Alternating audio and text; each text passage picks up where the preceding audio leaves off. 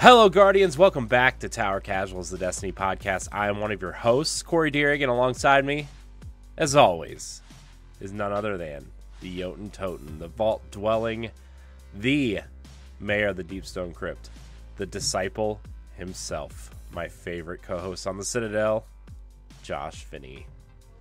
Excellent. Josh, I feel like we haven't podcasted in, a while. 3 weeks. Man, I was trying to do the math earlier on what it was. It's been 3 weeks. It feels longer because a lot's happened in those 3 weeks. Right. You traveled for business. I've literally gone out of the country and back. It's been a good couple of weeks. It's just for some reason it wasn't the summer that was busy this year. It was spring. Yeah. I've got another couple big things coming up this week. My cousin got a job across the state, so I'm helping her move on Saturday. And then one of my best friends is moving to Australia on Monday morning. So we've got a going away party for her and her husband on Sunday afternoon. Australia? What for? Australia. Oi, they're going down under. Down under. He has a job with a startup that is affiliated with a university in Sydney. Okay. That is something having to do with AI. Oh. So yeah, when the robots inevitably take over the world, her husband is to blame. Oh, okay. So I'm hoping, fingers crossed, that since he's part of a company that's working on AIs, when they take over, maybe they'll be benevolent towards me because I was a friend of the founders, and I say please and thank you when I talk to Siri. So that's all I can hope for. That'll do it. That's why I don't use my personal assistants. Yeah. But we're not here to talk about my fear of AI, True. Fear of the future, the inevitability of it all. That's true. You know what we're here for, Josh? Destiny. To be casuals. Yes. Sitting in a tower. Yeah. Drinking water this time. I started a healthy eating regimen.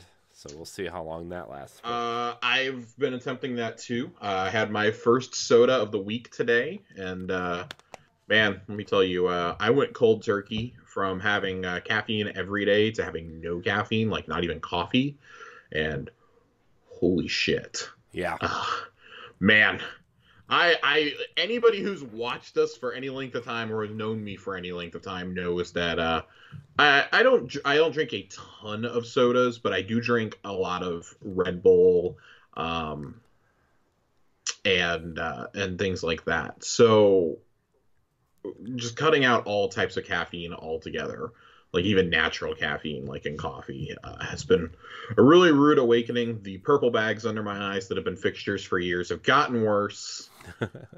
Man, if I look any worse and I cut my hair, I'd probably end up looking like Dollar General Master Chief in the Halo TV series. Oh boy indeed. I haven't had the courage to watch it yet.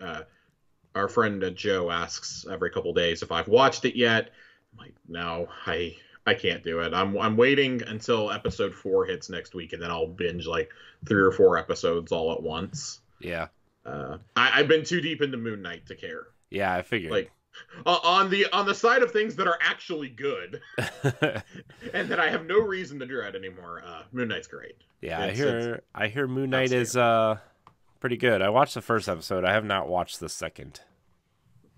I think the second is it definitely feels more MCU in the second, I think, in terms of the humor and some of the action, but it's also kind of perfectly in line with his comics from the last 10 to 15 years. Just the absurdity of it all, the absurdity, split personality, things like that. It's good. Anybody who wants something fresh from the MCU, this is your thing. Cool. But before we jump into the TWAB, there was a reason that I'm bringing up TV shows. There is fresh speculation over at Bungie about an animated series. I bring this up. I bring up fresh speculation because, as you guys know, I've been beating the drum for quite some time now that I want a Destiny anime, and I feel like we're getting close because the creator and director of Arcane over at Netflix has actually officially joined Bungie. Ooh. Joined a few months ago. We knew this right around the time that the news of the Sony acquisition happened. But I want to get this exact listing pulled up because I saw a lot of people talking about it yesterday and today, or this morning and this afternoon, and I want to see.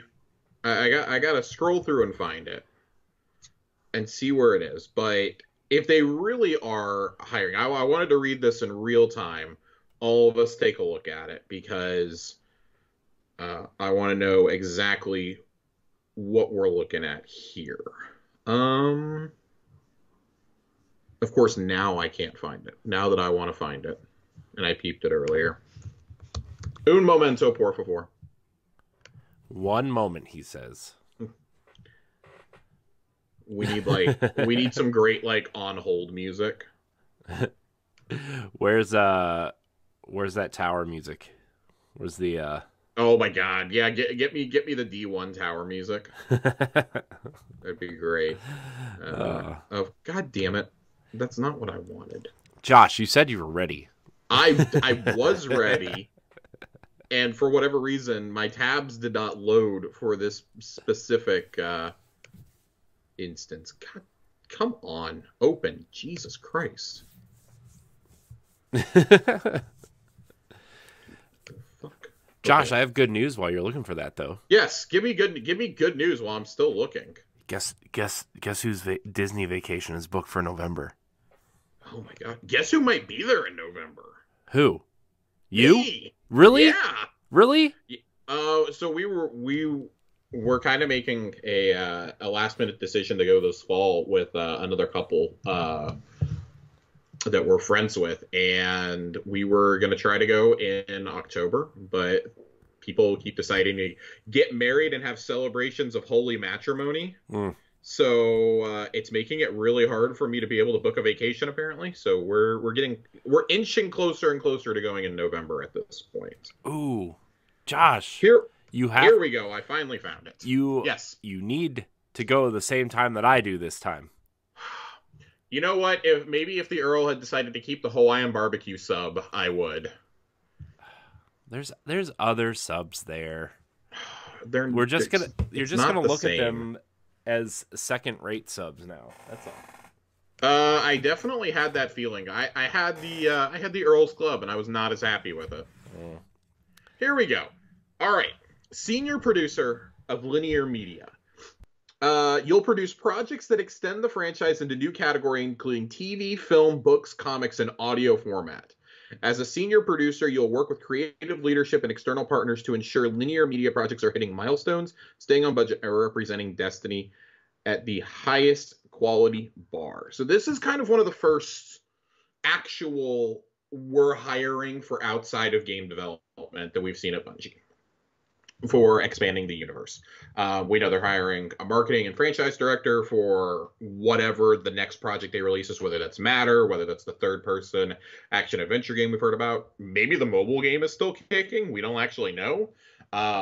Whatever it is they're working on next, they're hiring for that, but they're also expanding this universe. We know that was a pretty big reason why they want to go with Sony and why Sony wanted them as well. With Sony making the foray into film and TV, including, we had Ratchet and Clank a few years ago, kind of as a test run. You had Uncharted. We've, of course, got The Last of Us coming later this year. And the director of John Wick is going to tackle Ghost of Tsushima next year. Next year or the year after. I don't know when that's slated to release, ?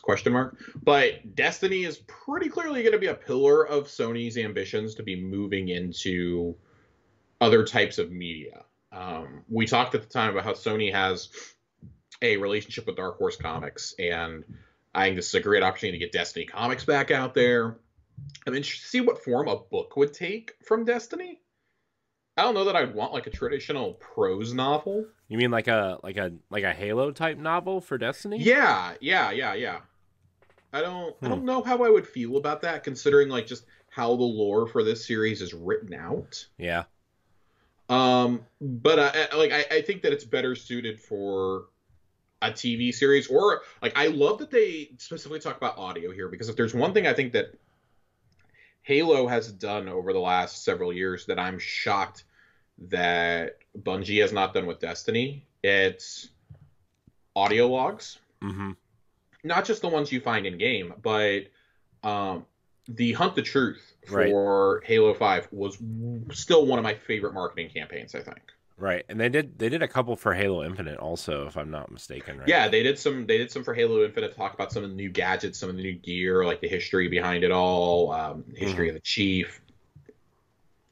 And I really like all that. I really, really, really would like for Bungie to do that. I could see them getting like Lance Reddick in on this. Yeah.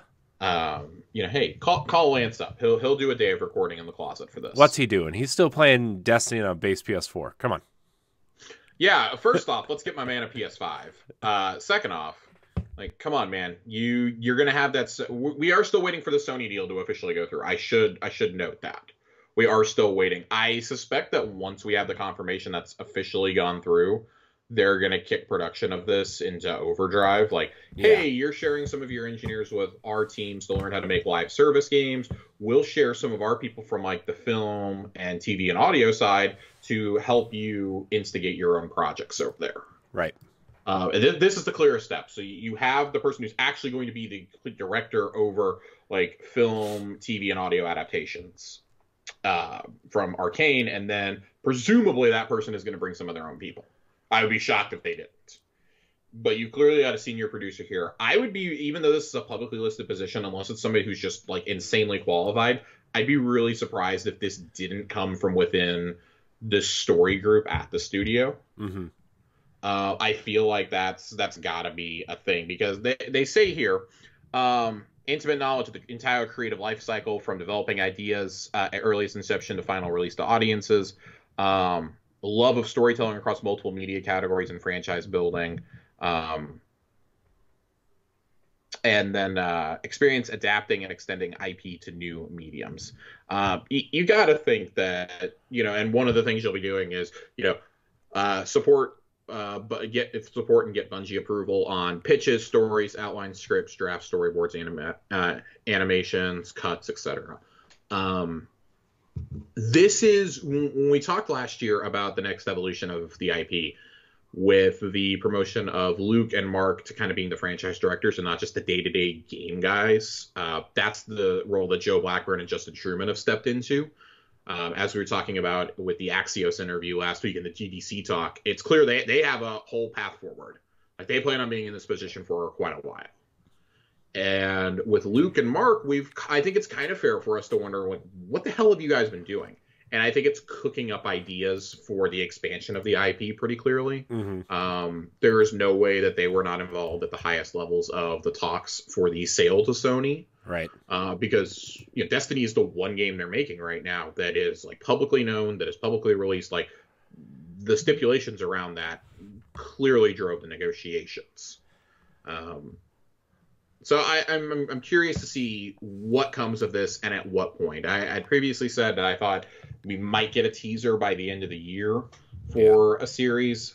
I think probably at best you're going to get a teaser for a comic, maybe an audio series by the end of this year. Yeah. An animated series, like it all just kind of depends on the timeline for when the deal closes and how quickly you hire people. And then, clearly Sony's going to want this to stay in-house. Right. Do you work with... Does Crunchyroll and Funimation, do they help you facilitate a studio to work with? Do you premiere it on that service? That seems something obvious. You want to keep it in-house. There's all sorts of logistics to go about. Like, you're probably looking at best, like maybe a Q2 2024 release for the first wave of like actual visual media. I'd be shocked if it came any sooner. But that's my guesstimation. Like, I don't actually know, and we don't know that anything's actually going to happen. But where there's smoke, there's fire. Yeah. Oh yeah. I think that's really intriguing. I think they're going to want to line it up with the final shape as much as possible. Yeah. And maybe this extra media is what can kind of help propel this franchise through what will probably be like a down 12 to 18 months while they prepare us for whatever the next story arc is. Right. That just kind of feels like that big old redacted has got me really thinking on the game map. So, oh yeah, I forgot at GDC they released that big thing. Then there was like the big, like there was a bunch of like redacteds for upcoming seasons, but then there was like the big redacted at the end. John and I we talked about this last week, and how that redacted, it wasn't like spread out. Like before you had like, oh, here's Beyond Light, and then towards the end of Beyond Light you had the Witch Queen starting. This was like right with the final shape. Like maybe you could say it was like 2-3 months in. Mm-hmm. And I speculate, like I felt that, oh, maybe that's when we finally dropped to 2. Maybe we just call it Destiny. We call Destiny 1 Destiny Classic going forward. Yeah. Like what do you do? I don't know. Like it's clear they don't want to make a Destiny 3, that they just wanted to call it Destiny from the beginning. They never wanted a 2, 3, 4, whatever you want to call it. Mm-hmm. So curious to see what comes out of that. But obviously that's a ways off. We might hear about whatever that redacted project is next year.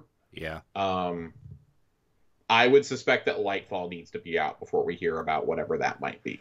Yeah, this feels like this almost feels like a mid-year kind of announcement. Where it might be something akin to the 30th anniversary, like something that just celebrates the franchise as a whole while we wait for whatever Destiny 3 would have been. Right. But John and I had a really good talk on it. So if y'all are curious about our thoughts on GDC, on the interview that came out of it with Axios about the content vaulting and the maybe cloud future, I really encourage you to go listen to last week's episode. The cloud future is really interesting. Oof, God, again, like he and I were like, we got to stop. We could do an entire episode just talking about the cloud. But we got to not kick the show off. We're like 20 minutes in. We're only 17, Josh. Only 17. Okay, so a little bit ahead of schedule. we're going to jump to a rather short TWAB this week, and then Corey and I are going to talk a lot of seasonal weapons. We haven't had a chance to really cover seasonal weapons. When we both broke for vacation, we were maybe like 4 weeks into the season. I have had just the worst time in the world trying to get red borders of these fucking guns. It has not gotten any better, by the way. I buy my guaranteed one each week, and I might get lucky and get a second red border to drop somewhere. But my RNG has been absolutely abysmal for both this and the Wellspring weapons. So, and we're going to close out with, we're going to do an extra long lore corner tonight because we've been skipping it lately. Yeah. So let's do it, Corey. Let's jump into this TWAB. Let's do it. The TWAB. The TWAB. First, I have to ask you, are you a Team Mech or Team Monsters guy? Man, I think I'm Team Mech. That's the right answer. You get to be a Gundam, Corey. Yeah. I mean, look, this is just like the dinosaur sea monster thing last year, right? It's like, who in their right mind would pick the sea monsters when you could be a dinosaur? Like, why would you pick a monster when you could be a mech? I mean, okay, so I'm gonna break this down. You know, looking at that image, I don't have it in front of me, but I really actually do like the monsters. Aside from the Titan. The Titan one just somehow got worse than last year. I like the Warlock set. I really like the Hunter cloak, though. I really want the Godzilla cloak. And this is where Bungie, I'm begging you, please make the one that wins an in-game quest and let me buy the movie monsters. Hold on. Whoa, dude, I didn't see the image. Yeah! Dude, the mechs look awesome. Yeah! Dude, you get to be a Gundam. Dude, I told John that because Mechs is going to win. I told him, I says, when Mechs win, I will 100% buy both the Hunter and the Titan sets. I might even buy the Warlock one. Like, I'm prepared to drop $45 on armor for a video game. Oh my gosh, dude, the Titan actually looks cool. It looks awesome. It looks that is straight up Mobile Suit Gundam. Oh my god, I'm so excited. I actually get a cool helmet. I'm prepared to play a Titan now. I actually get a cool helmet, everybody. Yeah, sorry guys, I can never run an exotic as a Titan. I have to look like a Gundam the entire time. You could run Doom Archers with those. No, I'm good. I'm good. It's funny yeah, because so if you're signed up for emails from Bungie, go to your email, vote Team Monsters, Team Mech. Let us know who you voted for. I'm curious to see what the split is because I've seen like most people being like, "Oh yeah, I'm Team Mech," and then there's been some pretty notable holdouts who are like, "No, we're rallying for Team Monsters. Team Monsters is getting its justice." I do want And to I think it's say all based around that Hunter cloak. that the Hunter monster set looks cool. It looks cool. It's a better version of last year's dinosaur armor, Yeah. if we're being honest. It's a less blasé version. I really like the glowing claws. That makes me very excited. Yeah. But I will never get these. I think it was Paul Tassi joked that by 2030, we're going to be on like Monsters versus something for like the 9th Halloween in a row, and Monsters are still losing. And it had like all the Age of Triumph Crota's End ornaments like photoshopped all over it. Yeah. All these hive runes coming off, and like they still can't win. I think now at this point that just has to be like a Destiny community tradition that monsters lose, Yeah. no matter how cool they look. Yeah. But seriously, Bungie, I'll pay you for that cloak. I really want that cloak. Yeah. That's, oh my gosh. I can't believe how cool the Titan set looks though. Oh my gosh. It looks I'm amazing. very excited. I'm very excited for this Titan set. So, this week in the game, Gambit Labs is live. It's Invasion Swap. It's fucking awful. Yeah, that sounds terrible. Go have fun. Yeah, No. go have fun. It is double infamy at least, so while you're throwing your controller, you're at least getting double the rewards. It doesn't matter if it's double infamy. I just don't want to do it. I hate Gambit. Dude, Gambit has gotten worse somehow. Gambit gets Gambit is, and I mean, I think this is going to have to be a topic for us when we hit another slow week. But I feel like we've done nothing but gripe and complain about Gambit. But I mean, something seriously has to be done at this point. Yeah. John and I touched on it briefly last week, but it needs to be retired for a while. Like, take it out of the game for 2-3 seasons, really revamp it, bring it back with a content release. Yeah. You gotta do something. It's absolutely awful. I saw calls on Reddit saying bring back Menagerie in place of Gambit, and I don't think that's the answer either. No, that's not the answer either. You guys think Menagerie is way better than it ever was. I'm sorry, Menagerie was fine the first dozen runs, and y'all are remembering when we had the loot glitches and we had like quadruple rewards weekend and things like that. That is what you guys are remembering. You are not remembering how Menagerie was originally intended to be with the one reward per run. You are not remembering this correctly. I promise you. Yeah. I promise you, you are not remembering this correctly. And then you would get to the point where like people would stop doing the objective, especially in the room where like you were fighting the hive and all the green circles would pop up and like people would not do the objective, and it's like, what are you doing? There were certain ones that the community would pretty much just like let fail automatically. Master Menagerie was not a fun time. I remember we had to do that to get the swords and to get the Izanagi's Burden Catalyst. Right. It was just all around terrible. But yeah, so have fun with that argument. Grandmaster Nightfalls are live. These are awful. We all thought it was a glitch at first, and then nope, it's not a glitch. Acute Burns is actually on there. Yeah. Which, whew, the 50% more damage, and you have 25% less resistance. Yeah, you guys have fun with Grandmasters. I shan't be partaking anymore. This goes back to the whole difficulty conversation that we've had the last few weeks over things like Vox Obscura on Master, the Legendary Campaign, like what is appropriate for difficulty, what is not. And, you know, stop throwing random burns and champions at me. I feel like Match Game is already like, I don't want to say like enough of a difficulty, but I think that combined with like mobs, I think you're fine. Like, throw some more yellow and orange bars at me. Stop giving me fucking champions. Yeah. It's not fun. Things like Acute Burns are not fun. You're already locked down. Just, yeah, I'm good. People were putting on like triple resist and we're still getting one-shotted by Scorn crossbows. So, I'm good. Yeah. I'm good. I shan't be partaking. If you are, May the odds be ever in your favor, my friends. I might hang out in the arms dealer Nightfall if it comes up for double rewards. I might. Even then, I don't know how badly I want an Adept Duty Bound. Yeah, let's... It's a great gun, but I don't know how badly I got a God roll on my first try with Zen Moment One for All. I don't know how badly I want another one as an Adept version. Iron Banner is back next week. Turn in all your tokens. They're going to go away at the end of the season. Yep. People like me who have like 3,500 tokens are going to be sitting there for a while turning these in. Mainly just to get rep with Banshee. So that's a lot. What else do we got? They are doing Kilts for Kids again. Pretty dope emblem. $50 for this emblem. So you got that.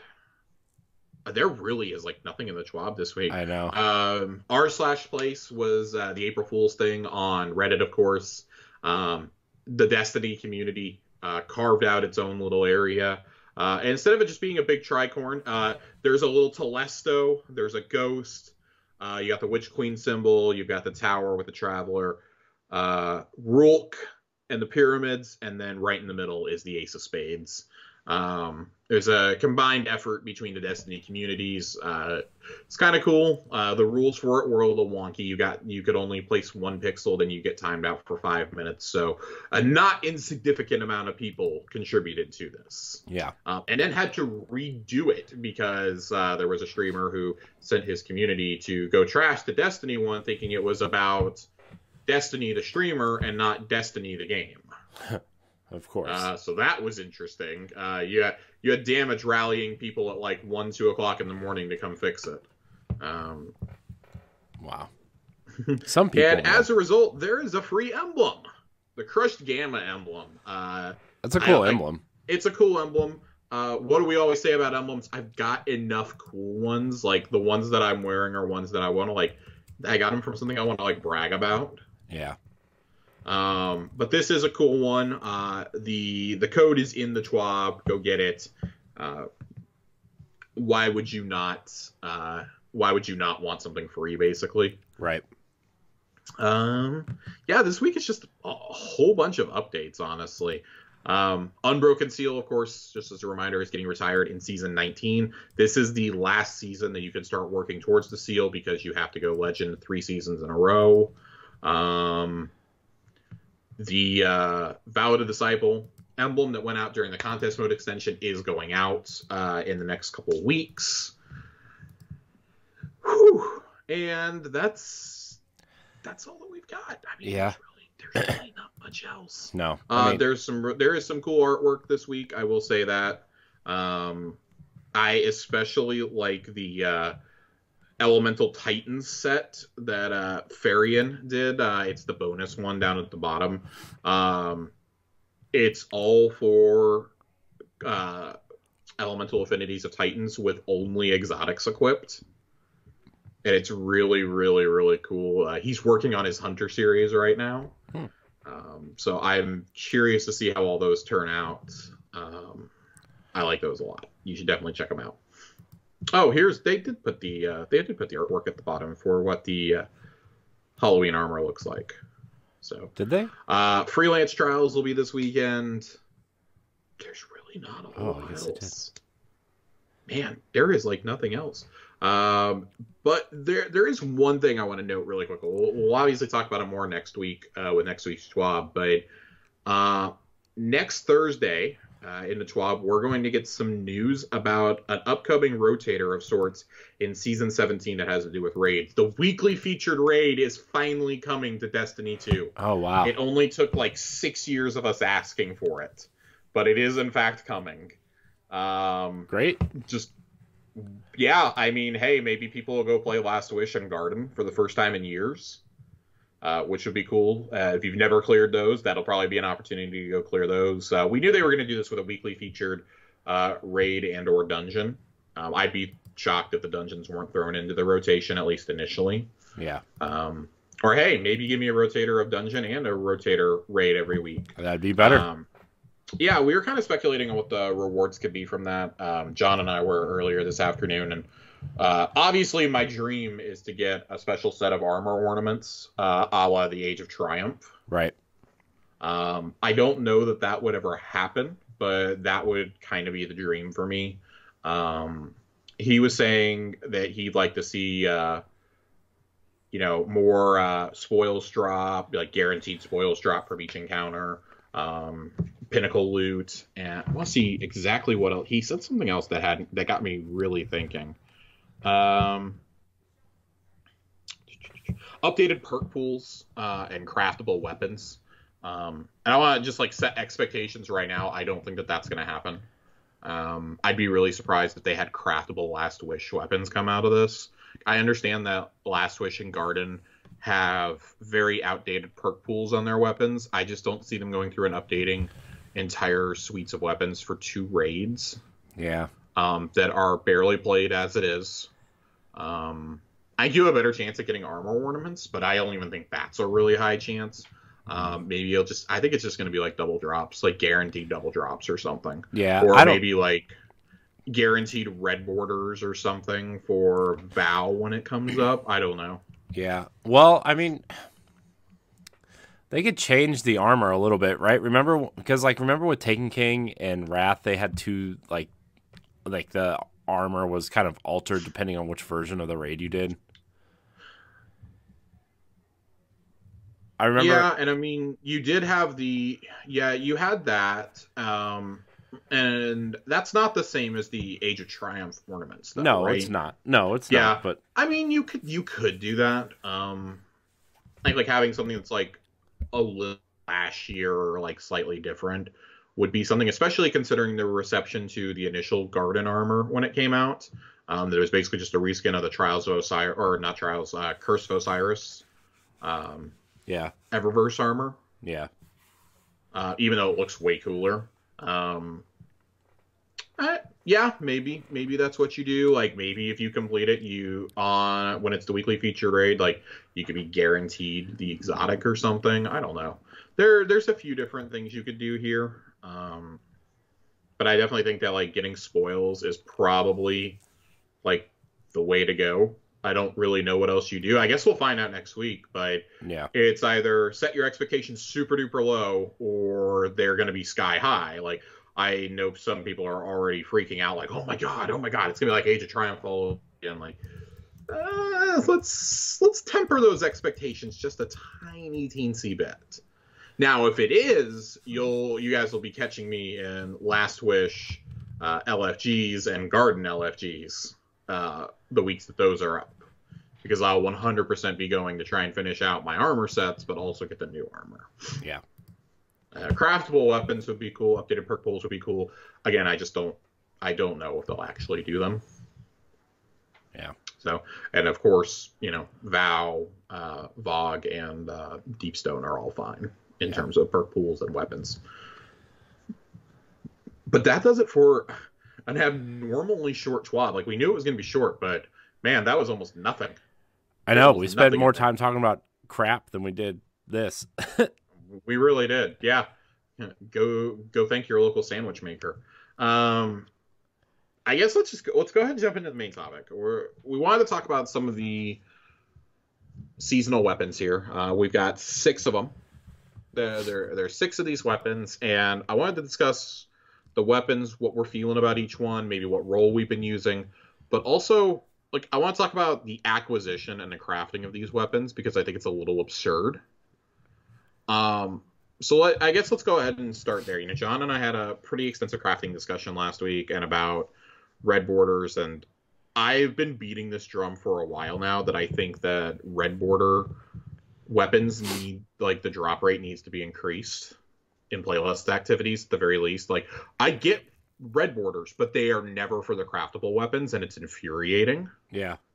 I can't tell you the amount of times I've gotten a red bordered funnel web or that stupid viced SMG not SMG, the viced sidearm that I will never ever use.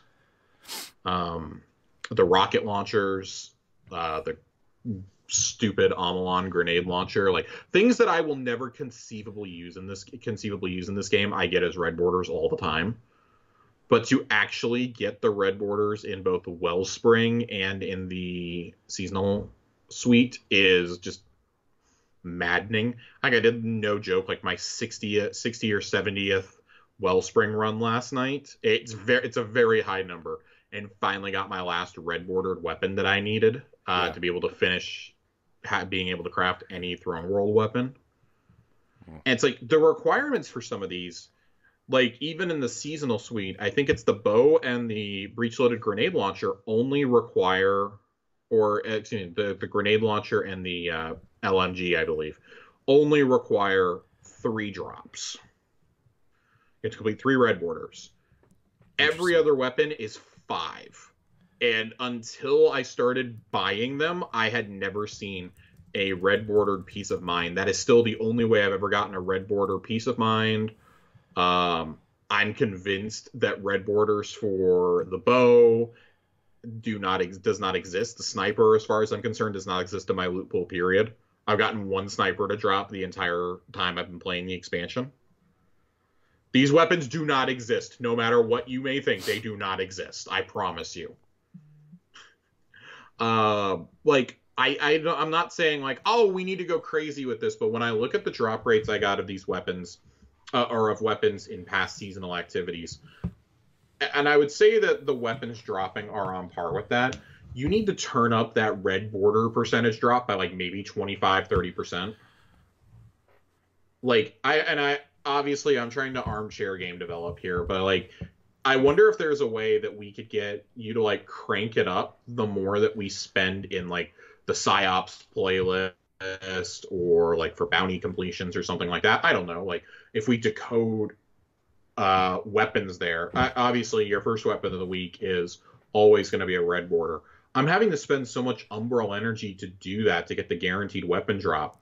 Why not just make all of them red borders permanently if I'm dropping 9 of them? I'm sacrificing decoding 9 umbral engrams in favor of being able to get my weapons. I feel like that's a pretty fair trade-off, personally. Yeah. I don't see anything wrong with that. Yeah. Especially like, and I get the idea of, well, you know, this is going to be around all year. I'm mainly thinking for down the line, though. Like, I'm not worried. Like, I will have these weapons craftable by the time Lightfall comes out. That's not my concern. Like, I'll probably have them by the end of the season, frankly, now that that's what I'm, like, quadrupling down on. But I'm thinking, what does this look like when we get the final season before Lightfall, and you've got 3 months to pound out these weapons, you know, before their acquisition method goes away? Yeah. Are you still going to make me grind out 5 blueprints for this before I get it, when it's purely based on luck? Like, I have had better luck getting some of the red borders in the fucking raid than I have with the seasonal stuff. I've done the raid a whole hell of a lot less than I've done the seasonal things. I had almost every seasonal triumph done before I saw any red borders in the wild for the seasonal weapons. And that's with like having my perks turned on and everything at the war table. Like, I'm about to reset my rep at the war table, and I have never seen a red border sniper, bow. I think it's just the sniper and the bow. I've finished Sweet Sorrow, I finished the breech loaded grenade launcher, and I'm about halfway on both the machine gun and the pulse. It's wild. Like, like, I saw a content creator or two, I think it was at the end of week 2, beginning of week 3, being like, oh my god, I finally got my last red bordered weapon. And I'm like, motherfucker, I haven't seen a single one of these. Like, I have such great static rolls that I may not go grind out said rolls. Right. But you just know there's going to be some roll that doesn't drop in the wild that is going to be like god tier, and you want to have it. And this is a genuinely great suite of weapons. I think that's what I'm getting at, is like, this is one of the stronger seasonal offerings I think that we've maybe ever seen. Yeah, I agree with you. I think it's like, this and Splicer are probably my top, and I think I've got Season of Dawn with the Saint 14 and Osiris suite like right below that. Yeah. It feels like every weapon in this suite has a purpose. And I don't think it's a bad sniper at all. Like, the sniper's probably like the lowest on my list. Yeah. Just because I think there's better kinetic snipers out there. But this one being a stasis one definitely helps. Yeah. Like, I definitely like that. I just don't know that it's gonna unseat like Succession or Eye of Soul in my primary slot if I'm Right. taking a sniper, or really is an Agius if we're being totally frank. Um, but I guess let's go ahead. Let's get into the weapons themselves before we go on and before I go on any more soliloquies. Um, let's get into it. At the end, let's kind of like do a power ranking of where we see these weapons. So we're going to start off in this primary slot. We're going to start off with surprise, surprise. We're going to hit Thoughtless, the sniper rifle up. Corey, have you used the sniper? Yeah, I've used it a little bit, mostly because it was my highest kind of powered sniper, and I had bounties to do, and I wanted to test it out because it was a stasis one, and it's all right. Stasis sniper in the game. Yeah, it's fine. It's okay. I mean, it's fine. It wouldn't be my first choice as a sniper, but it's interesting enough to use, I guess. But it's okay.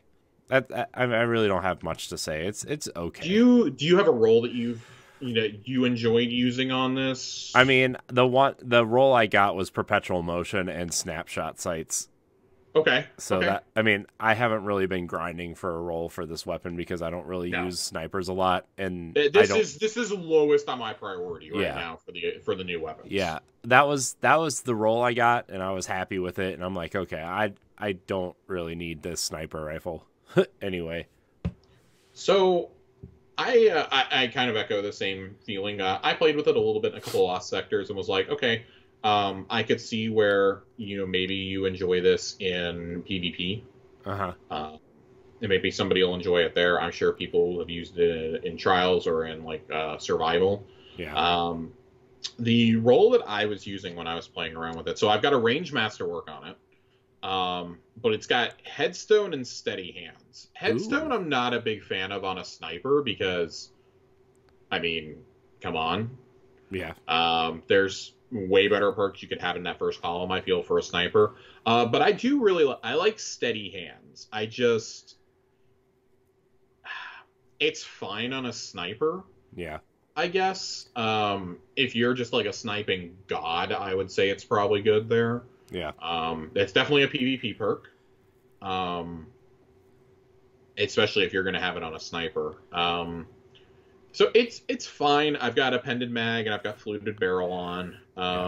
Just overall, like, I feel like there's a lot better options for a kinetic sniper. That doesn't mean that it's bad. I want to be like super clear about that. That does not mean that it's bad, but it does mean that, thankfully, because this is Destiny, we have a lot of choice. Yeah. This is definitely the lowest on my list for weapons. Not saying that it's bad, but unless you really, really, really are desperate to get a good stasis sniper rifle, like right out of the gate, I would probably say you can leave this one for a little bit. Yeah. Now, if you happen to get a good roll drop, cool. I don't know what the crafting looks like on this because, like I said, I am at 0 out of 5 on red borders for this. This gun simply does not drop for me. Both rolls I have of this gun, hilariously, are exactly the same roll. I looked in my vault. They're exactly the same roll if it tells you anything about how few drops I've gotten of this gun. Yeah. So, but let's shift gears to a gun that I really, really want to talk about, and that honestly probably would have been close to number 1 on John and I's lists last week if I had let him talk about seasonal weapons, and that's Peace of Mind, the pulse rifle for this season. So Pulse of Mind is a 540 pulse. If that sounds familiar to you, it is a pretty rapid fire pulse rifle. It is. I want to make sure that I'm not talking out of turn here. I believe that is almost on par with. God, is it on par with Blast Furnace? Sorry, I'm like kind of thinking out loud here now because now I'm starting to doubt myself as I'm about to say it. I'm trying to find my. Don't doubt yourself, Josh. Don't do it. Don't do Well, see, now I have to look in dim for it. Um, Here we go. Blast Furnace. Nope, Blast Furnace is a 450. God, I get 540s and 450s confused. It's very easy to do that. So this is a little bit more of a rapid fire than that. And you definitely get, when you start firing, it's like, blah, blah, blah, blah, blah. It's very quick. The roll that I've been running with on this, and I think it's a lot of it is due to this roll, I think, of why I'm really loving it. I have Overflow and Vorpal on this. That's the roll I have too. Overflow, for those of you who haven't gotten to enjoy it, picking up special or heavy ammo automatically loads this weapon beyond normal capacity. I was running around in the Wellspring earlier with like 95 rounds in the mag. Yeah. It's nutty. I really enjoy this, especially on harder content. In the raid, on raid in Nightfalls, I've just been running this because I'm constantly picking up special and heavy ammo in those. Yeah. In Lost Sectors, man, it is, and I agree with what I want to read a little bit of what the wishlist note in Dim says about this gun. It's likely the best 540 we've had so far. It's craftable with stellar perks. You're sure to be able to find something here you'll love. But the consistency is king, and it's important to note the fine-tuning will feel different on console versus PC. For example, invest more into recoil on console, whereas PC can offset this by investing further into stability. This is the one that I'm currently trying to get enough mats to be able to craft. I've had such good luck with my static rolls that I haven't really taken the time to be like, yes, I need to chase the red borders. I think I'm one red border away from being able to craft this one. So I'm fully prepared next week to be able to run straight to the pyramid after I buy my first red border of the week and spend it on this pulse. I'm ready to go and craft one and just upgrade and fine tune that thing. Nice. That is going to be my baby. I've had a lot of luck with this in PvP though. We were playing Momentum Control. I was running this in there. I was running it. I ran it a little bit in Mayhem, of all places, earlier. Last Iron Banner. This is a weapon that I think is really great for both PvP and PvE, like in a way that a lot of pulses like normally aren't. Yeah.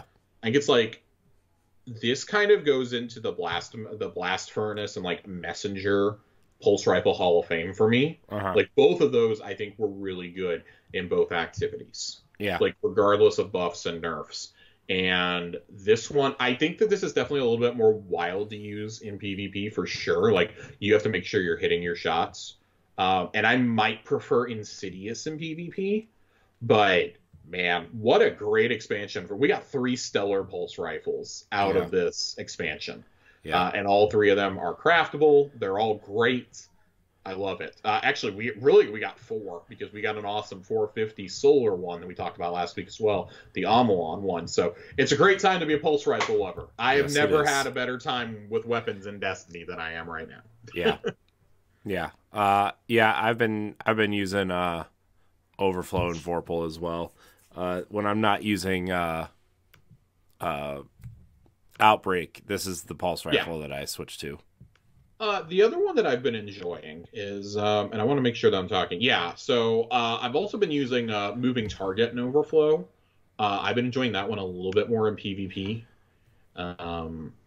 Just for, like the name suggests. But definitely like Overflow, Moving Target, Vorpal, and then, of course, the Ricochet rounds you can get on it, and certain barrels. This is just, it's a kick-ass gun. I can't wait to see what the crafting screen looks like for this, because I'm going to play with this one for months, if not years to come. This is going to be a default in my arsenal. So it's kind of funny. We went from like the worst, what I think is like the most underwhelming weapon, to what is like 100% like my S tier weapon to come out of this expansion. Yeah. Or out of this season. Yeah. Any more thoughts on Peace of Mind before we move on? No, I mean, not anything you haven't already said. It's a great weapon. It's great against champions. Yeah. For getting those stuns, man. Yeah. Outstanding. Absolutely outstanding. The second weapon I want to bring up is probably my other favorite weapon. It's my only other S tier that I have, and it's Sweet Sorrow. Yes, this is the one I use all the time. This I have described it on this show and to friends as Chroma Rush with arc damage. Yeah. This thing sounds like a fucking machine gun. It's awesome. Going off. It's awesome. I don't know that there's a bad roll on this gun. If there is, I certainly haven't seen it. So again, as I see wish list notes, I want to kind of read some of them out here. So it's almost certainly a better Chroma Rush for majors while still having good utility and general content. Allows you to expand loadouts and flex into kinetic or stasis special weapons while still having that good bullet hose in your back pocket. And I do agree here, like, you need to clean up the recoil. That is definitely rough here. Triple tap Vorpal together can shred majors or champions, but yeah, it's good. And you definitely want to aim for like a reload masterwork on this. Like, this thing it's a monster. My reload is weighted at a 70, and that's without having any other mod on it. Yeah. I do think it could stand to do a little bit more damage, but Jesus, in like a 9 out of 10 encounters, this thing is still going to be great for you. Yeah. This was 100% one of my day one weapons in Vow of Disciple. This is something that I've been taking into Legend and Master Nightfalls, Master Psyops. I have been running this weapon a lot. The specific role that I've been using that I have masterworked is Focused Fury, Perpetual Motion. And I've been running that. If it gives you any idea, I have 1,600 kills with this thing. I really, really, really love this gun. But I've used so many different versions of it by now. Like, I couldn't even begin to tell you like what my best ones are. I got another one, another Focus Fury Perpetual Motion. Over here, I'm just looking through my vault real fast. One for All Triple Tap has been really fun for me as well. I've been a big One for All proponent, especially with something like this where you can just spray and pray. Mm-hmm. I think One for All works really well on like this and on pulses, SMGs, sidearms. And yeah, I mean, I have yet to see a truly bad roll of this weapon. I don't know if it exists. Yeah. What have you been rocking on this? I've been running Perpetual Motion and Vorpal. Okay. That's kind of hilariously, I haven't gotten a Vorpal roll yet. I have a feeling I'm going to need to go craft it. Yeah. Which, if I do, that's probably the exact roll that I'll craft is Perpetual Motion Vorpal. Yeah. That's at least as soon as I'm able to. Yeah. Especially with the enhanced. Heck, even if I just made an enhanced version of the one that I'm currently using, I would do it in a heartbeat. Yeah. Yeah, I'm really enjoying it. It's awesome. As you know, Josh, I'm a big auto rifle guy. Yeah, I've heard that. And man, this gun, it's great. This gun fucks. Yeah, it's great. Just if I can invoke the great Russ Hanneman, this gun fucks. It's fantastic. Chroma Rush was the last time I really fell in love with an auto rifle, and that was 10 months ago. Mm-hmm. God, I've been using Chroma Rush since last May. It's starting to sink in. It's been a while since I really fell in love with an auto rifle. I like Duty Bound. I had it on my list last week, but man, this trumps it in like every conceivable way. It's a 720. It's a straight up bullet hose. Compared to at one point 600s were king. In a different world, Duty Bound would definitely be like my top of the line pick, but I definitely think here a Sweet Sorrow, like you can't go much better.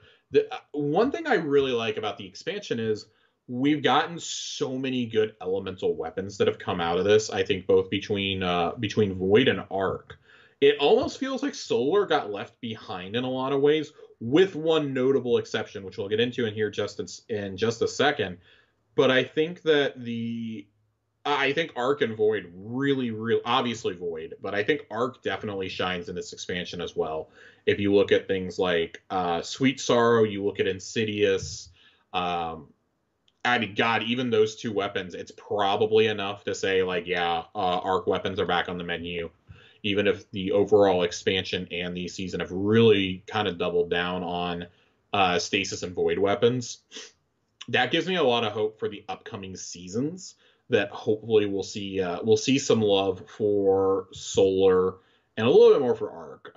But if they're already looking this good, I'm really curious to see how everything is going to keep looking when we get to Solar and Arc 3.0. This is almost certainly going to be a must-have auto rifle when we hit Arc 3.0, though, with how your weapons and your subclasses interact. If we get something akin to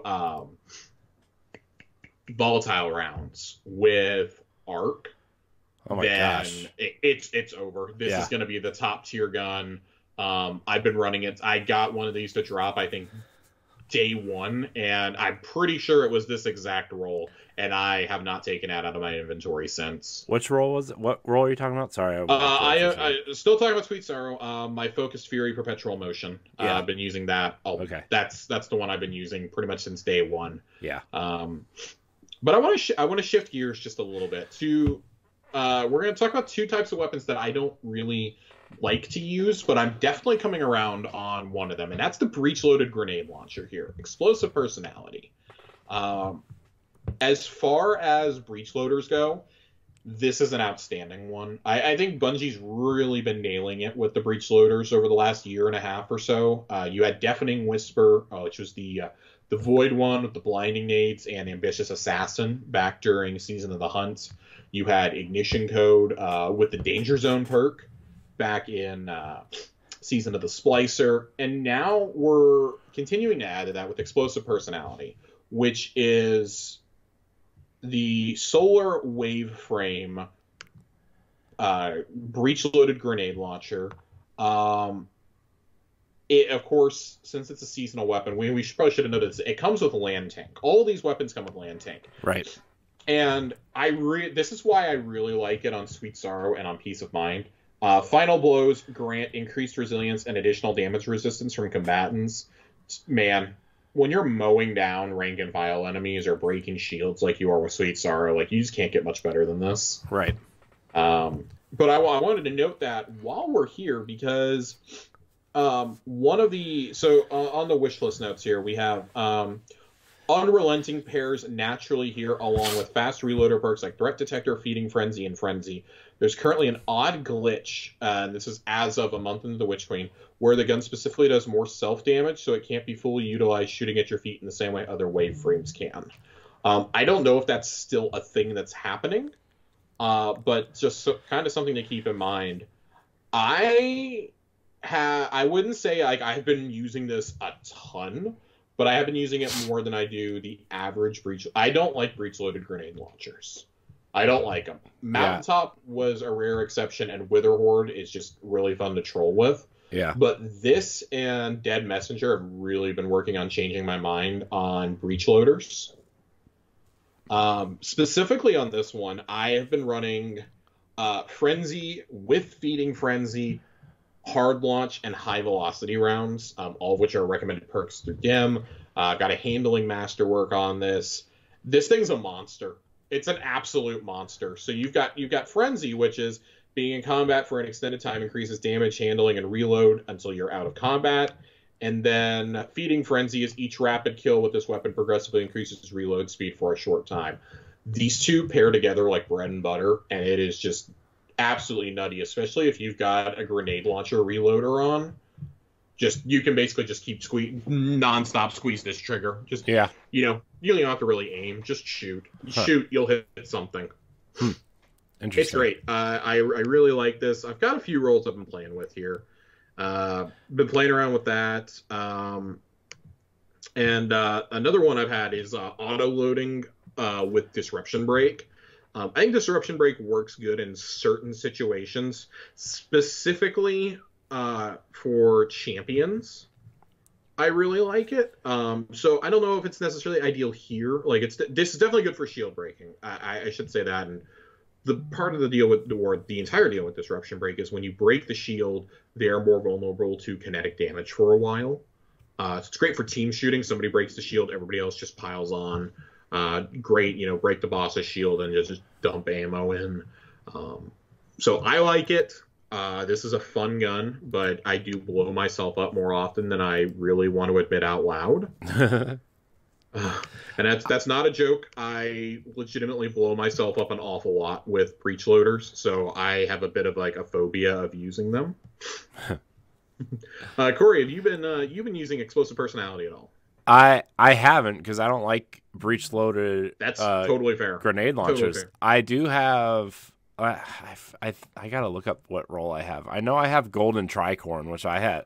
Golden Tricorn is a god tier perk now. Is it? Yeah, Okay. as we approach Solar 3.0, that is going to be an absolutely nutty. Okay. perk. So I gotta look up this role. I'll have to try it out on some things, because I don't really know what the other perk I have is, because I literally was like, oh, I'll just throw it in my vault. I'll pull it out when I need to do a gunsmith bounty or something. Mm-hmm. So that's fair. That's typically when I was using mine as well. But I am genuinely enjoying this in Dead Messenger an awful lot this season. This is probably like third in my power rankings right now. Okay. I probably have this third. I think this and the one we're about to get to are pretty interchangeable for third and fourth. Just like I think Sweet Star on Peace of Mind can be interchanged for that 1 and 2 slot.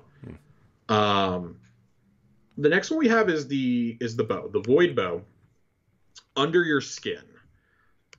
This is a fascinating gun, or fascinating weapon as far as I'm concerned. I'm not a big bow user, but this has absolutely been one that I've kept my eye on. It's probably the one I've used, other than the sniper, it's probably the one I've used the least. But with Void 3.0, it is very, very, very good in higher end content. Mm-hmm.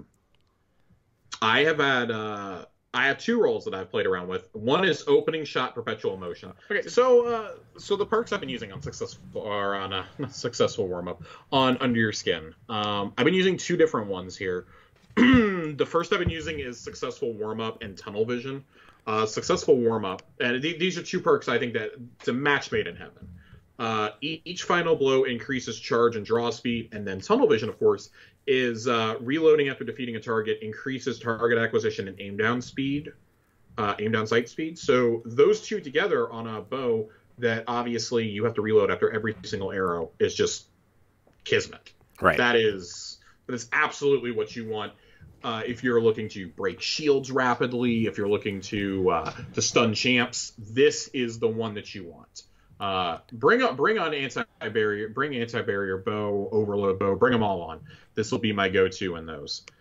The other one I've been using is opening shot, perpetual motion. Not as much of a fan of this. I really love opening shot on bows for obvious reasons, but not a huge fan of perpetual motion. Usually when I'm using a bow, it's because I am hunkered down. I'm not moving around nearly as much.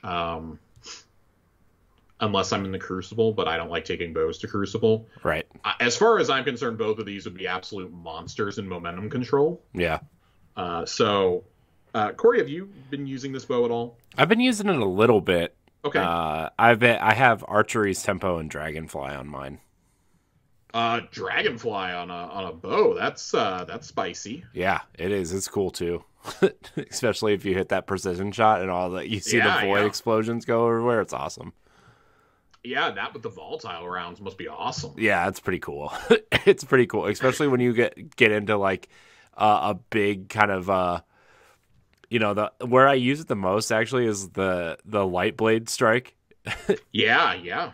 And you get into that kind of that first room where you have all the enemies and then 2 of the hive guardians in there, and you just kind of take out the hive that are running at you. It's cool, dude. It's really cool. It's a great bow. Again, not a huge bow fan, but I think this is a really good bow. And it's definitely one like the what do you call it, tunnel vision and successful warm up. That one is definitely going to be kept in my pocket. Successful warm up is just moi. That is for both this and for fusions in the Crucible. You cannot do much better. Yeah. But I think that leads us to our final weapon, and this is, I don't think polarizing is the right word, but I don't know that it's not at the same time. It has mainly to do with where this type of weapon is at right now, but recurrent impact, the LMG that you can get in the expansion or in the season. This thing is, it's fine. I think as far as LMGs go, this one is at least fun. Yeah. It is stasis. And I've got two different roles on this. The first one, I'm pretty sure that this was the standard role that they give you the first time that you get it when you complete the seasonal challenge. But Headstone, Perpetual Motion, with Tactical Mag and Small Bore. And then the other one I've played around with a little bit. And this one I feel like I'm more jazzed about. Although Headstone on an LMG is nutty. Yeah, that's crazy. I was definitely using it on the European Pyramid campaign level, clearing out the space underneath the pyramid at least. Don't worry, I did in fact take it off for boss damage. But on this, I have Tap the Trigger and Subsistence, along with extended mag. So it gets a little crazy. But LMGs are just such a mixed bag right now. They're not in a good place. They haven't been in a good place for quite some time. And I don't know if that's going to change anytime soon. Yeah. But if it ever does, I have this and the LMG from good old Vault of Glass, as well as my 7th Seraph Saw, my Adept Swarm. Like, I've got plenty of weapons. I'm ready for LMGs to be good again. Yeah. I don't know where they fit into the meta right now. Like, we have auto rifles that are legitimately better than LMGs right now. Yeah.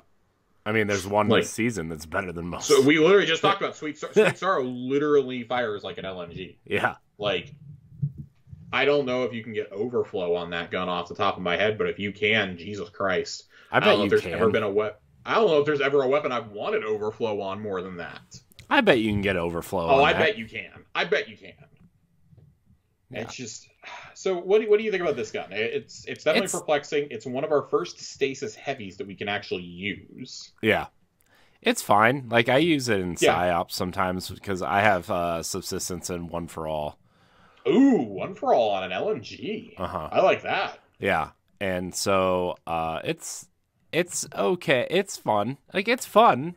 You know, I'm not going to take it into any in-game activities or anything, but it's fun. Yeah, it's fine. Yeah. That's like the best thing I could say about it is the best and the worst thing is it's fine. It's not going to set the world on fire. Even when LMGs are good, I don't know that this is going to be like a meta option. Uh-huh. It is still good. Like, the perk pool is good on this. I love the idea of having a Headstone on an LMG. Yeah. That's got to be crazy. It's interesting, to say the least. I would definitely say it's interesting. So if we were to rank these weapons, these 6 weapons, I was kind of doing it as I went. For me personally, I'd have to say it's like I would split them kind of into tiers, like first, second, and third. So like you got kind of your A tier, and then like your lower A, upper B tier, and I think you just have you have C tier and D tier. Yeah. So up in that top tier, I've got both Sweet Sorrow and Peace of Mind. Yeah. And they're pretty interchangeable as the 1 and 2. It's like a 1A, 1B situation for me. Yeah, those are definitely my top. Mm-hmm. For sure. In my lower A, upper B tier, I've got Under Your Skin and Explosive Personality. I think there's just such good perk combinations, and those weapons have so much utility. And like the utility of explosive personality, I don't know that we can even like fully evaluate until we have Solar 3.0 in our hands. Yeah. But I think that thing's going to be if Dead Messenger is anything to go by, this thing's going to be an absolute monster when we get those Solar reworks. Yeah. I think in the C tier, I've got the LMG. I've already even forgotten the name of it while we're saying it. Recurrent Impact. Recurrent Impact. Yeah, Fart Knocker 69.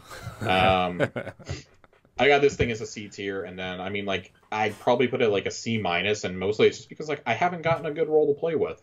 Yeah. I'm sure that John is probably rolling it over dead right now, hearing me say this, but at the bottom of the list, I got the Sniper. Yeah. I've got Thoughtless down there, and that's about what it is. I don't think about this weapon. I try not to. I don't want to. You're thoughtless about Thoughtless? I'm thoughtless about Thoughtless. I have better options. Just like flat out, I have better options across the board, and that I would say is a pretty frustrating place to be. It's a weapon that I really want to get a good roll on, but I just haven't. Yeah. And I don't know that I will anytime soon. So again, it's not that it's bad. It's just I have better options at this point. Right. So that's where I think I'm at with these. I don't know if you have any differing thoughts. No. Well, I mean, I had explosive personality low because I don't like grenade launchers, but you're changing my mind. I mean, dude, if you've got it low, that's fine. I mean, but you're changing my mind with, things you're saying. You know, you've piqued my interest. But Thoughtless is definitely last for me. I don't care about sniper rifles at all. Like, I literally only use sniper rifles if I have to use it. Yeah. So I definitely understand that. So folks, there you have it. We've got Sweet Sorrow and Peace of Mind up there as our top weapons of the season. Explosive Personality and Under Your Skin are not too far behind. And then down towards the bottom, we've got Recurrent Impact and Thoughtless, which, hey, my opinion on Thoughtless is probably going to change. I feel like the LMG has to be down. I feel like Recurrent Impact almost has to be at the bottom just by virtue of being an LMG. Because they're not good at all. But hey, I would love to, be able to come back in a few weeks and be like, hey guys, I was able to craft a Thoughtless finally. I was able to get some red borders. They do in fact exist. And this is the role I've been rocking, and I've really been liking it. But I largely agree with you about snipers. I'm not a big sniper guy. I keep Vorpal snipers on hand just in case, and lead from gold snipers just in case for boss encounters. But I think the only time I've even used a sniper in PvE in recent memory was the day one raid. I took my Adept Uzum in there. And Vorpal led from gold, of course. That's really the only time I think I've used a sniper. That, and I do really like Father Sins. I do have to say that. I did say that was one of my top weapons of the expansion. Like, it's the best of the Throne World weapons, hands down. Judging by the amount of them that I have sitting in my vault. But again, like, I still think there's better options out there when it comes to primary snipers. That's the other thing I hold against it. I just think that there are some outstanding kinetic options. Namely, I mean, Izanagi's, and I know it's not technically a sniper, but Arbalist is pretty hard to beat in that slot if you need something with a lot of range. Yeah. Arbalist and Succession, I would take almost any day over this one. So, heck, even Silicone Nermona is up as a Nightfall weapon. Like, I'd take that. I have opening shot firmly planted on mine. I'd take that over Thoughtless right now.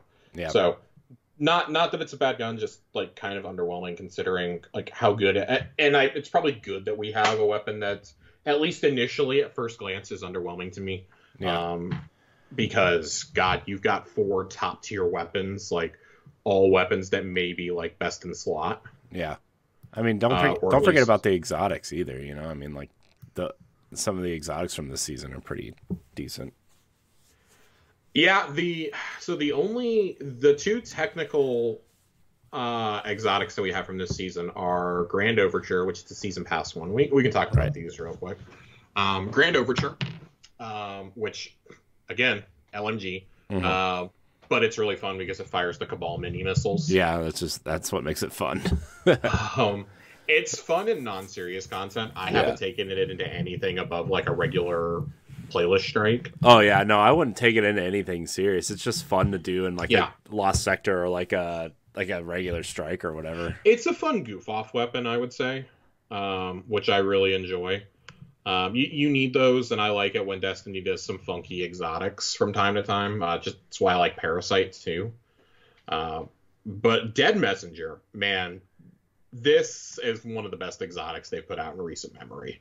The hard light of grenade launchers, and especially, I love that they introduced it this season, knowing that the changes to Arc and Solar are both coming this season, or this year, because this is a weapon that is awesome with Void 3.0, and it's only going to get better. Yeah. It's the triple wave frame. This is a truly exotic weapon. Yeah. This is awesome. I really like it, but man, they got to do something about changing those elements out. It just takes too long on these guns. Yeah. No, they got to do that. It would almost be beneficial if you just like went into your menu and switched it out. It would almost be faster. Almost. Like it would be pretty close. So especially if you're trying to get to a specific element and you have to go through the thing twice, It's great. I really, really, really enjoy Dead Messenger. I think that the catalyst definitely elevates the gun a bit. I need to hurry up and unlock the catalyst myself, because I have it unlocked. I just need to do the things to earn it. Right. I don't know. It's good for me. Like I like Osteostriga. I like Parasite. I like Grand Overture. I love Dead Messenger. Yeah.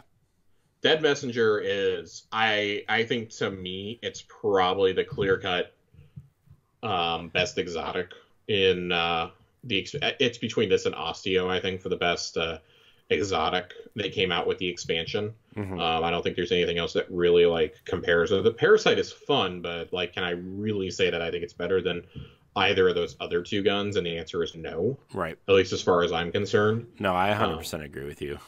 And it's not the exotic glaives, so that's already points in my book.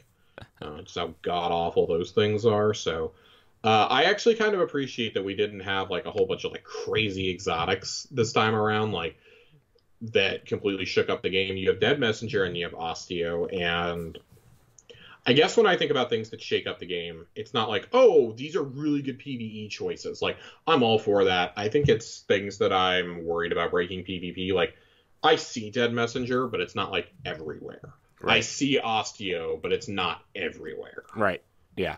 And that's comforting. Dead Messenger is getting used a lot in Trials, though, if I'm remembering the charts correctly, which does not shock me. That, and God, you fire that and have somebody have a Wither Horde on your team, and you'll lock things down. Yeah. So, any final thoughts on seasonal weapons on either the 6 legendaries or the 2 exotics before we jump into Lore Corner? No, I'm just happy that the weapons I like to use are top tier. Pulse rifles and auto rifles. Pulse rifles and auto rifles. I'm good. So thank you, Bungie, for giving me some weapons. Thank you for giving us weapons that Corey enjoys and the archetypes that he enjoys. Yes. So let's dive into Lore Corner. We're gonna have 2 longer pieces. They're both coming out of the book for this season, the Quintessence book. These are a few weeks old, but we haven't had a chance to get to these quite yet. I needed them to be unlocked in the API first, so I wasn't trying to read them off of the living room television from my office. But this first one is it's number 4. We've done 1, 2, and I want to say we've done 3 as well. I think we did 3. I think that was the week that you did it with. I'm trying to think. I know we did 1 and 2 for sure, but was there? I'm trying to remember if we did 3. Do you remember me making fun of Shah Han anytime recently? No, because I All would right. always remember that. All right, we're doing 3 and 4 then. If we have read 3, my apologies, everybody. We'll do 5 next week. It's fine. Everybody likes to laugh at Shah Han. And if you don't, you're wrong. I actually really love this piece of lore, though. I don't know if I can clown on him too much, because it kind of encapsulates the New Light experience as far as I'm concerned. So here we go. This the Quintessence book, number 3, Cold Forging. Eyes up, New Lights. Shah Han spoke to the group of Guardians assembled at the edge of the Cosmodrome. A field of ancient automobiles spread out behind him. The Guardians gathered at uneasy attention, fidgeting in their new armor. Han leapt onto the hood of a rusted-out car so he could be seen over the massive Titans standing in the front. You may have heard they're coming for you, Han said, that the Hive god of trickery got her claws on the light somehow, and now she's sending the toughest baddies humanity has ever faced to drain the life from your carcass. Han shrugged. You heard right. The Guardians lifted their weapons and eyed the skies warily. They're coming to the Cosmodrome because the stories they're most frightened of have their beginnings here. They want to wipe out a whole generation of Guardians at its source.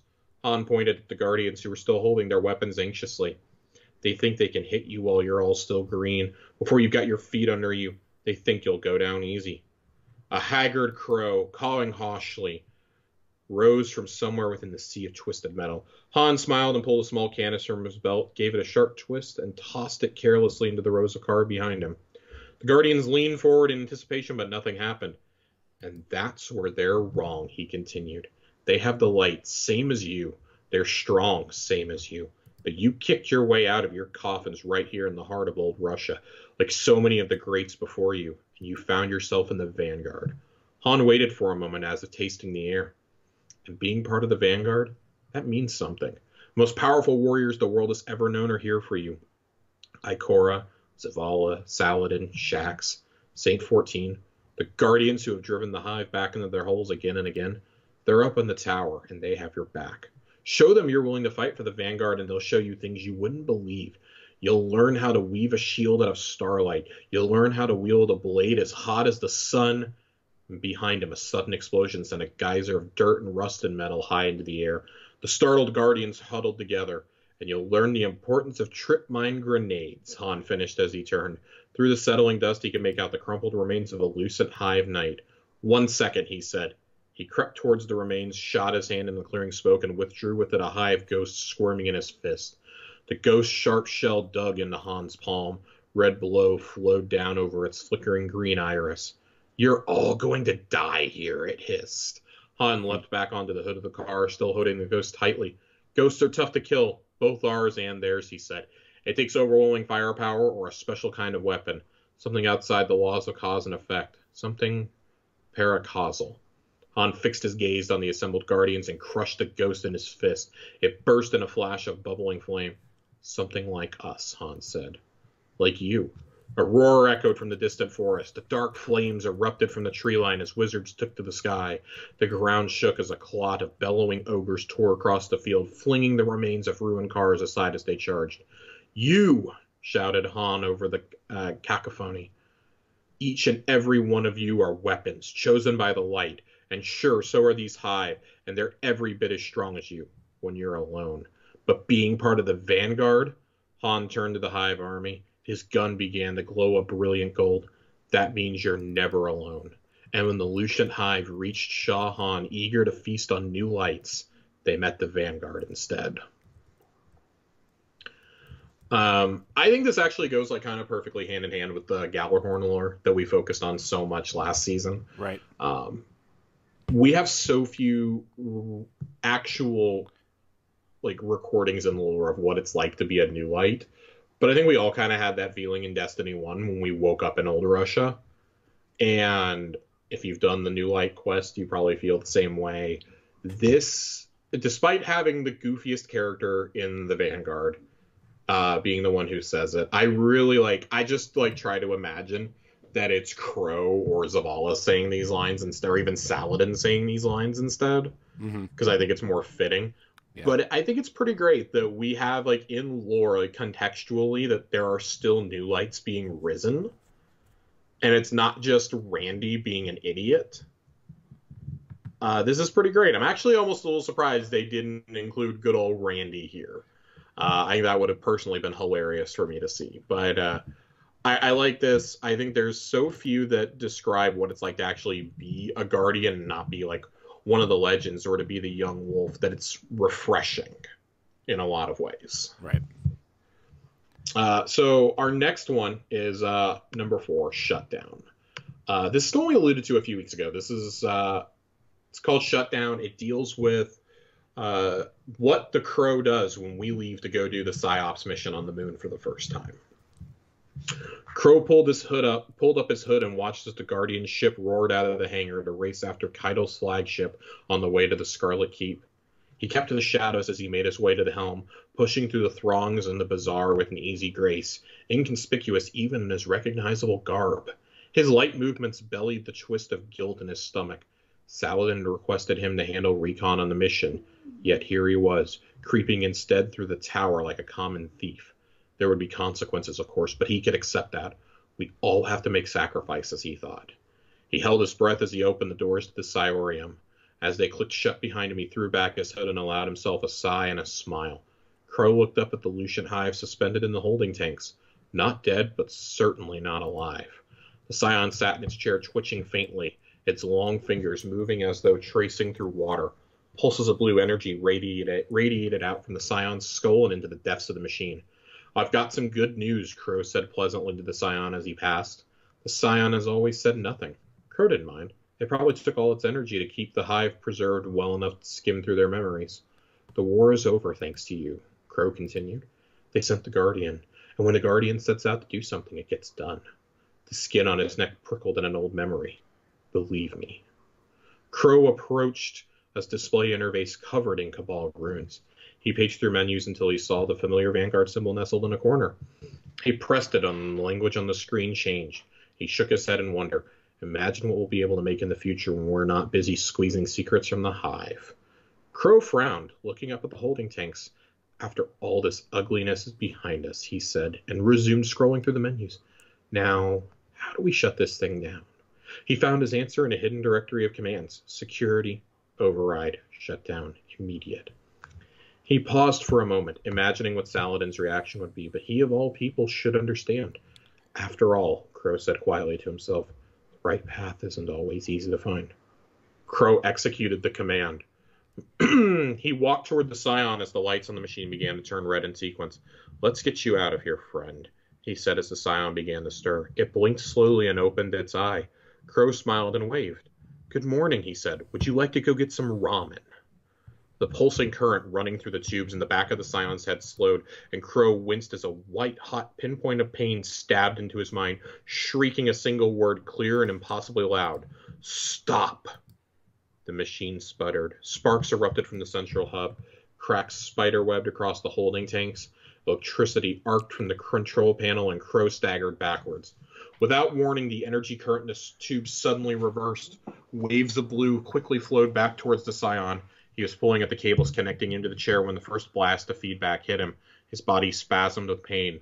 Wave after wave of psionic energy pounded into the base of the Scion's skull. His muscles stood out in sharp relief as he pulled against the cables, his hands desperate claws, his face stretched with terror.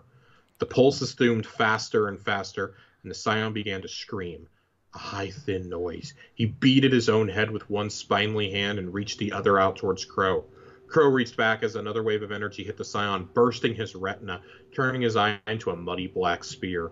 Crow recoiled in horror, his mind pierced by unimaginable pain, and he fell to the floor in a heap. The machine groaned, hissing smoke, the holding tanks boiling, the hive bodies inside dancing grotesquely in the rotting fluid. The blaring sirens began to overpower the hoarse, sustained screaming. Something snapped inside the machine, and it stuttered to a stop. And finally, silence. So, I think this is super important to read when you see what happens with Crow, because we assume, oh, Crow just sabotaged it. Crow knew exactly what he was doing. Right. Crow just wanted the guy to go hang out with him. He just wanted to go get a bowl of ramen with the guy, thinking, hey, I'm doing him a favor by shutting this machine down, and hey, we can all talk about it when Saladin and the Guardian get back. Right.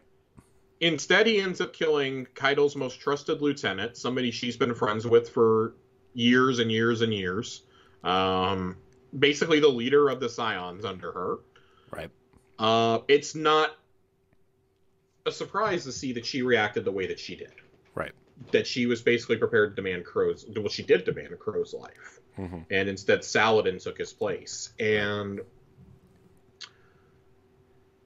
I think this is a really important moment for Crow as a character. This particular page, it's not just do your actions have consequences, which he already knew, but it's just because you think you're doing something noble, it's not as clear-cut as pressing a button sometimes. Right. Like, if he would, it was a hidden menu that he went into, for God's sake. Like, surely there was a safer way to shut this thing down. Kaido would never build a machine and hook her most trusted lieutenant up to it without a failsafe, essentially. Right. But he kills him.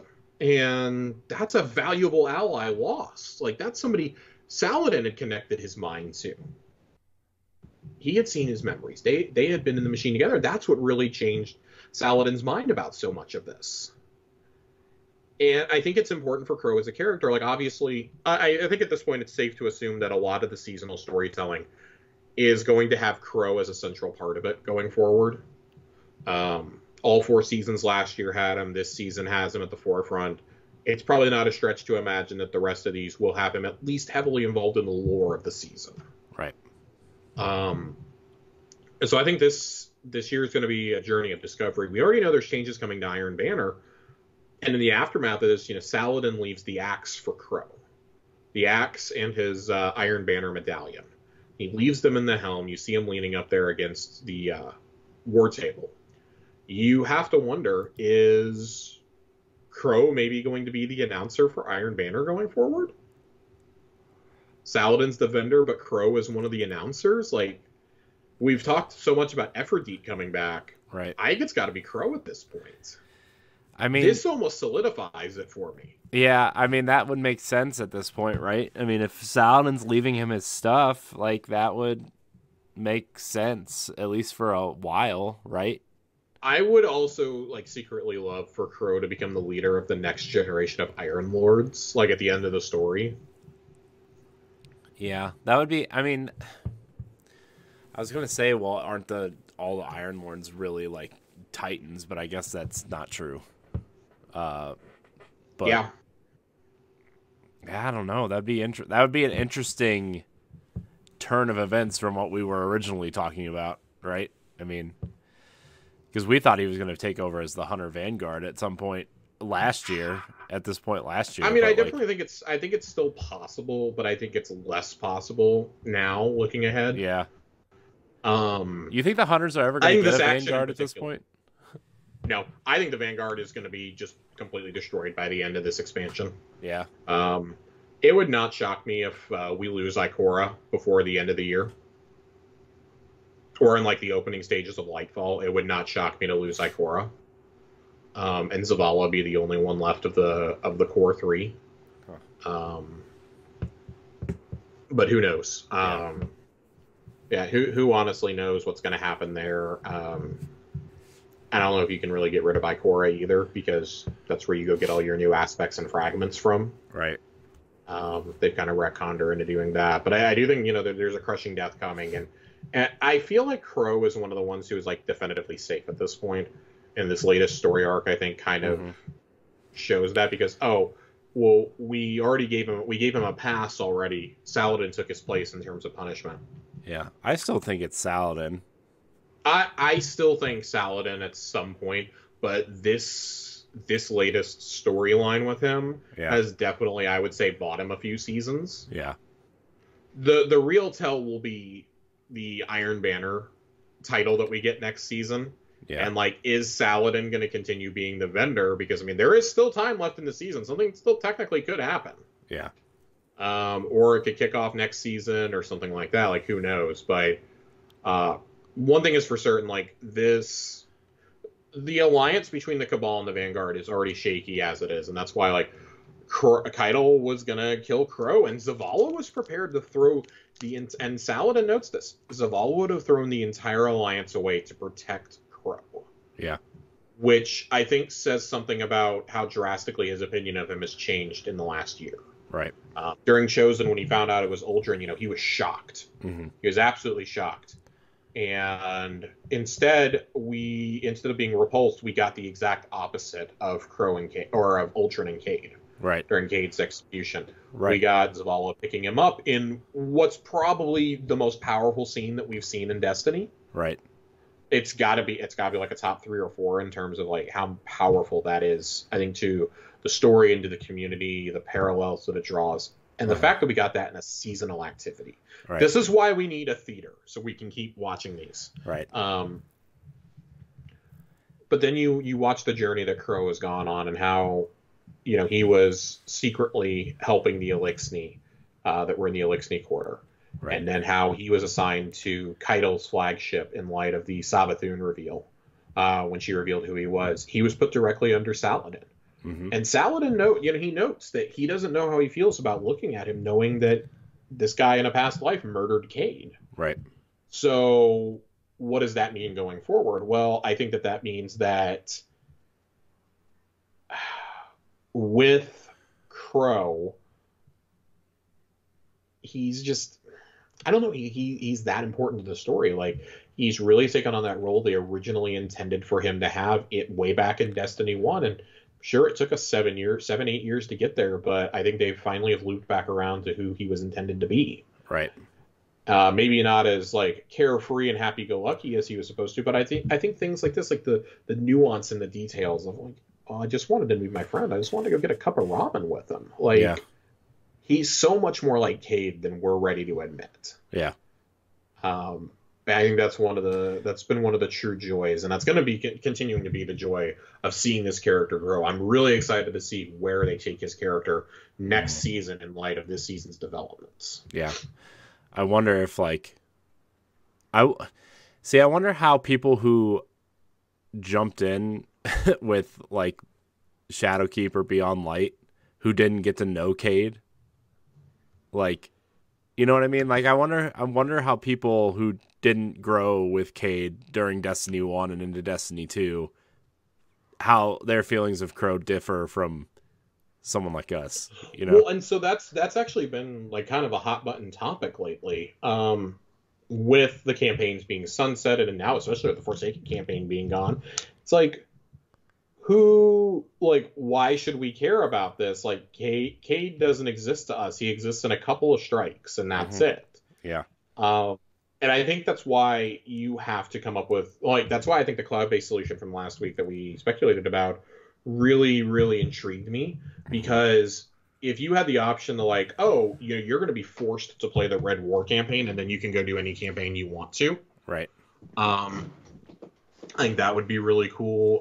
You could even bill Forsaken as, see the fall of Uldren and the death of Cade, or see Crow's origins or whatever. Right. I think there's a proper way to bill that, and just take the scene from Black Armory and tack it on as like a post credits or something. Right.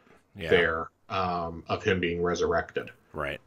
I think there's a number of things you can do, and that's an interesting point. Like, Crow is one of the central 6 or 7 characters now to the storyline. Right. And he's only going to get more and more important. Like, the Sov twins are going to be more and more important. Yeah. How do you not do that? I mean, we see Mara's still grappling with it. Yeah. We know that from the lore. With her brother being alive, with the fact that he's a guardian now. I mean, we saw that last season. Yeah. I mean, even if you don't look at the lore, we saw it last season.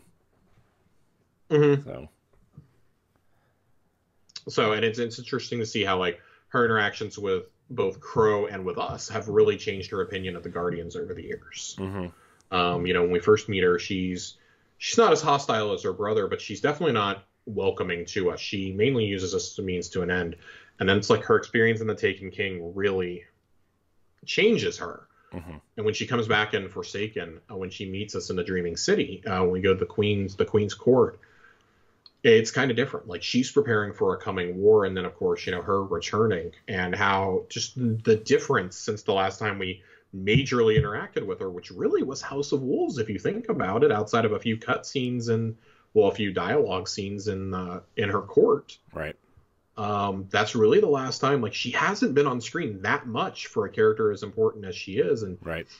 Now with her grappling with, well, we're probably her strongest ally. She is, aside from us, like, it's like us, her, and like the remaining disciples are the most powerful beings in the galaxy. Right. So, like, she is clearly the only person that is like on par with us. I mean, we have slayed hive gods, for God's sake. Like, sure, Ikora may be able to throw out like 2-3 supers at a time. Same with Osiris.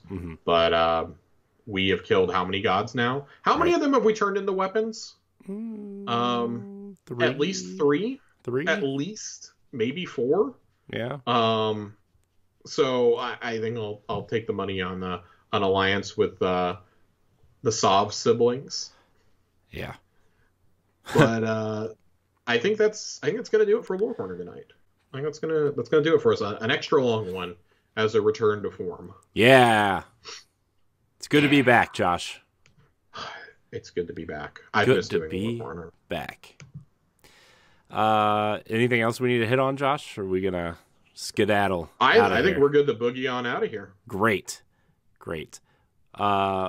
I want to thank everybody for watching and or listening to this episode of Tower Casuals. If you're listening on iTunes or Spotify, leave us a 5-star rating. Really appreciate that. You can subscribe to our YouTube channel if you want to as well. Josh, I appreciate your time tonight. Where can we find you? As always, Twitter @Josh_Finn 2 N's. Listen to me fanboy about Moon Knight.